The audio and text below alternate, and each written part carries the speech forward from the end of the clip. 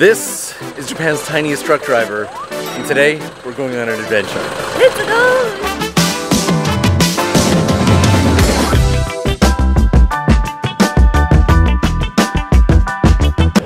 来てたら通れないです。ギリギリ、中さん。ギリギリ。Can you adjust the height of the truck? わあ、少しだけならエアサスで調整ができます。どれくらい？30センチかなSo this is Kana. Hi. Hi. And this is already way more fun than I thought. So Kana, how many years have you been a truck driver? 4年です。What made you want to be a truck driver? 引っ越しのアルバイトでトラックに興味を持ってから街中で大型トラックとかが目につくようになって、それで女性のドライバーがすごくかっこよくて憧れました。今からガソリンスタンドで燃料を補給します。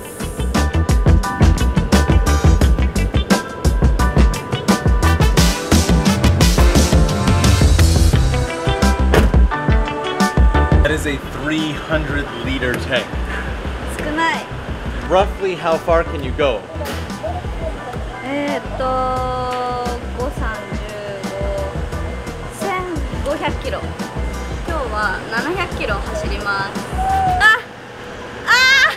超えちゃった。あとちょっと。Oh, you got it.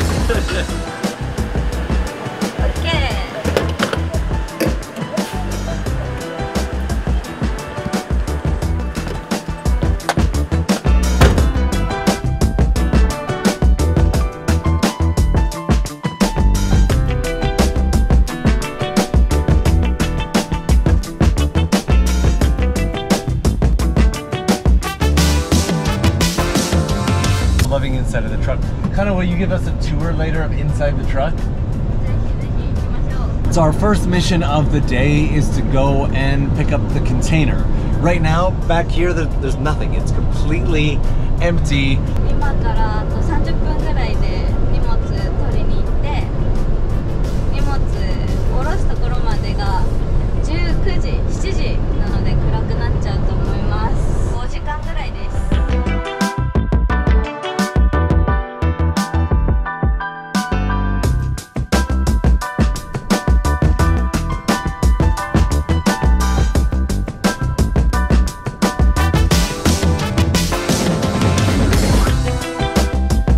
感じですか？いや、もうあんまり感じないですけど、最初は怖かったですね。慣れるまでは。So we're just pulling up to the factory right now, but we're not actually allowed to show the factory itself or the container being attached and loaded. It's super mysterious. I kind of love it.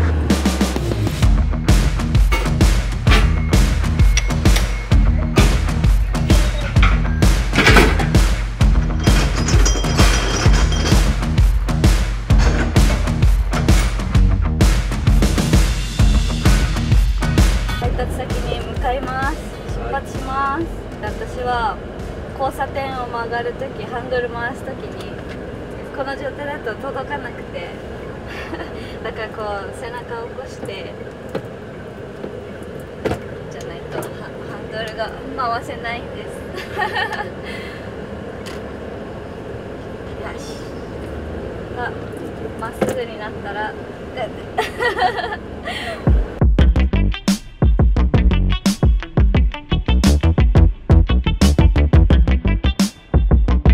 Coming out of the factory, I'm actually really impressed with how Kana at her size is able to load up everything. 荷物が重かったりとかするときはもう重いときは気合で乗せますけど、高くて届かないときは胸の高さまで荷物を積んで、また胸の高さまで荷物を積んだやつをその上に乗せたらこうって天井まで行くから気合で頑張ったりか、あとは脚立踏み台を使って登って積んでます大変です。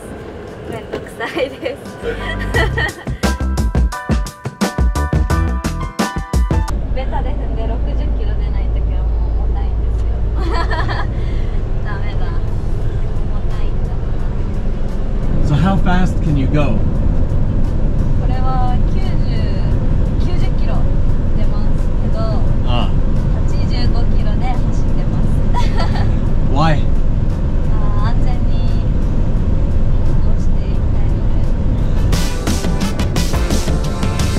it's actually much smoother now that we have the 結構変わるね。結構変わります。なんか動きの感じがゆっくりになるんですよ、こっちの方が。さっきはこうバンバンバンち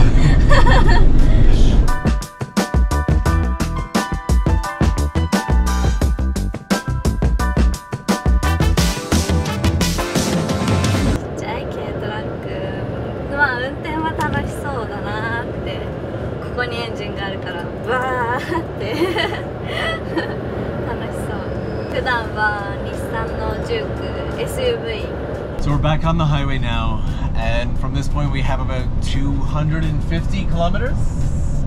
I always love driving the Japanese highways because you get to see so much of the countryside. Japan is filled with mountains. Over 70% of the entire country is mountainous. But on that same note, because Japan is so mountainous, there are a lot of hills which can be really tough on the truck drivers. みんなこの坂道が登れないからスピードが落ちる。And it doesn't even seem like that big of a hill. But...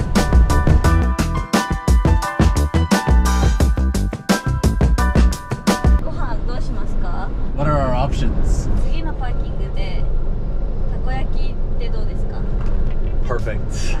You have a lot of omamori. お守りやっぱりみんなが心配してくれていっぱいもらいました。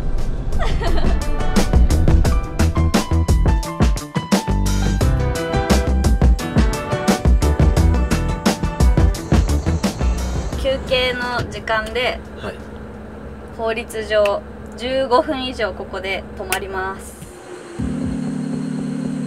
今3時間ぐらい運転して。 What's the plan?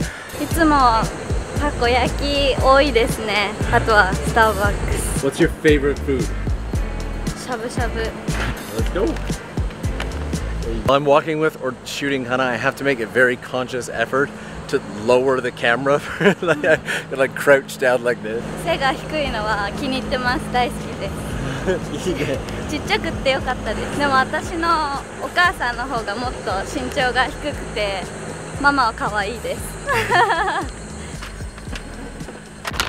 美味しそうな匂いがする。早く食べたい。お腹すいた。You have a table? テーブルじゃーん。What? ドリンク、スマホ、iPhone。便利。これは。I didn't even know products like this existed. What? Use here? Is that okay? OK。 Thank you. いただきます。いただきます. For those who don't know what takoyaki is, they are, well, they're little round balls that have pieces of octopus in them. On top, they've got some sauce, mayonnaise, and katsuobushi, which is like flaked katsuo fish. Mm. 美味しい。 And they're always very hot. いつも同じルートで毎日ここに来ます。Wow. 同じ時間に。 One of the reasons I wanted to meet up with Kana today and do this video is because a small part of me has always thought that when I retire, I love driving so much that I thought when I retire I could just grab a truck and peacefully work as a truck driver. もったいない。それは日本でですか？ In Japan. Why? Okay. Why もったいない？だっていろんな才能があるのに。I love the peace, the relaxation. You know, you can just, it's solo, it's nice, it's quiet. Okay, so what do you like the most about being a truck driver? やっぱり一人の時間は好きで、Right? Yeah. 自分のペースで仕事できるのもとっても好き。自由な仕事が好きです。Yeah, see, it's basically exactly the same. But before we finish up our takoyaki, mine is ripping, and get back on the road, Kana's gonna give us a bit of a tour in here because I've never had a chance to be inside of a Japanese truck before. I think it's amazing that you can stand in here. ここが収納でちょっと汚いんで開けられないんですけど、こうやっていろんな収納がいっぱいあって寝泊まりするのにも全然大丈夫で、ここが私のベッドです。ここで夜寝ます。人形たちがいっぱいいるんですけどこれが私の睡眠用の遮光カーテンで結構真っ暗になります。それがこっちまでずらーってできます。これがデジタコっていう速度測ったり時間の管理をしてる機械で、マニュアルのトラックです。だいたいこんな感じです。落ちます。Right. Also, Kana, I noticed you also have a GoPro here. GoPro. Do you like GoPro? No! Oh! Nice! 反応しない。遅い。Okay, this is perfect. We are going to be good friends. I don't like GoPro. The reason that Kana has a GoPro in here is because Kana has her own channel, Kana Channel. And that's how I found her. She has her own truck driving channel where she shares her experiences. Obviously, I will link it up here at the end and everything, but yeah, that's how we found each other.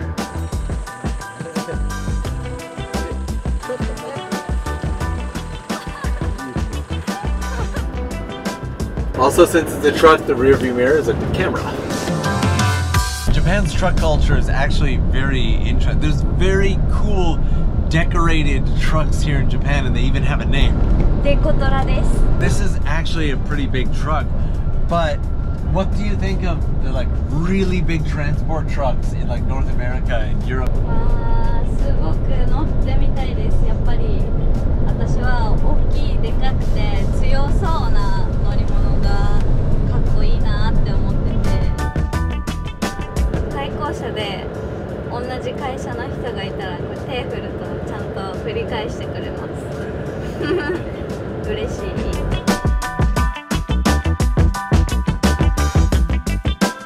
We just had a motorbike whip by us, and the guy was in shorts and a t-shirt on the highway, and kind of like that's crazy. バイクは乗ろうと思って免許センターに行ったんですけど、教習車両に足が届かなくて足宙ぶらりんになっちゃって免許を取ることも通うこともできませんでした。I am so sorry to hear that. That is so sad.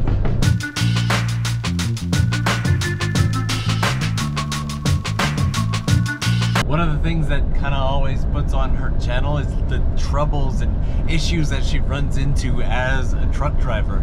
For example, one of the big ones is her company does not allow them to use GPS, navigation systems. They have to do all the calculations for the height of the truck and their route and everything by themselves and cannot use navigation. 道を地図で調べたりとか覚えてから出発します。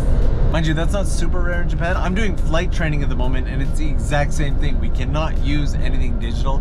Everything has to be calculated and done by hand, paper maps and all of that. But it definitely adds to trouble. Every now and then she says that a typhoon will roll through and the highways will get closed, and she has to use like back streets. And in Japan, the back streets can get pretty narrow. ストレスに感じる状況もあるし、やっぱり知らない道を走るのは楽しいって思う時もあるんですね。やっぱり大雨とか台風の中夜道を走るのは怖かったりします。あと2時間ですね。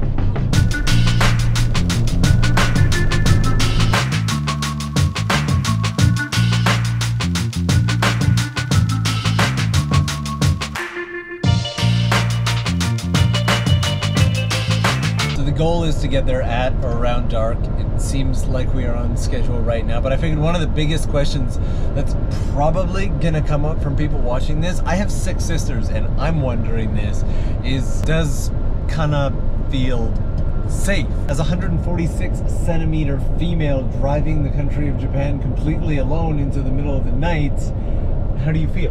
日本は結構安全なので危ないなとか怖いなって感じたことはなくて、変な意味でもまあいい意味でも悪い意味でも私はどこに行ってもやっぱり目立っちゃうので、みんなが見ててくれるので安心です。それは多分なんかされても目撃者がいたりだとか、あと夜誰もいないところに荷物を下ろしたりとかする時もあることはあるんですけど、全然監視カメラがあるし全然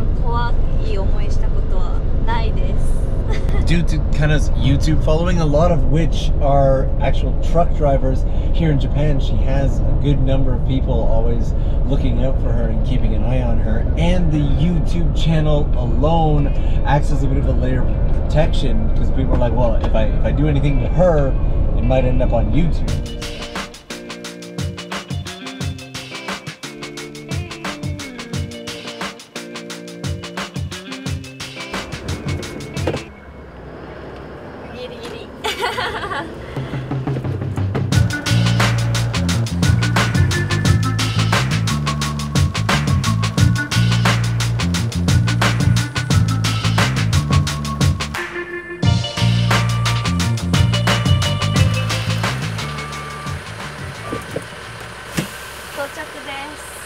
But it's some of this.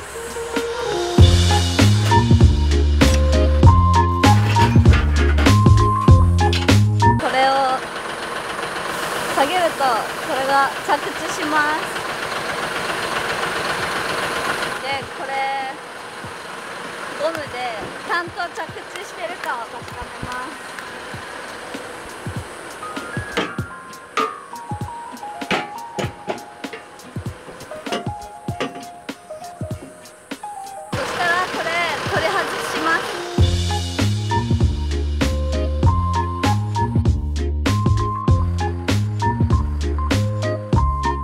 お疲れ様です。お疲れ様でした。That was so much fun. Thank you.